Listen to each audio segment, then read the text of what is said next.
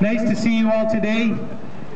It is an honor and a privilege to be here standing with the Vietnamese community today as we stand and fight for democracy, for freedom, for human rights in Vietnam. And I want to thank all of you and all of the organizers who have the courage and the commitment to democracy to be here today expressing your views. And we will not stop until every person in Vietnam has the same right to stand and talk in freedom and express their rights and to live in freedom in Vietnam.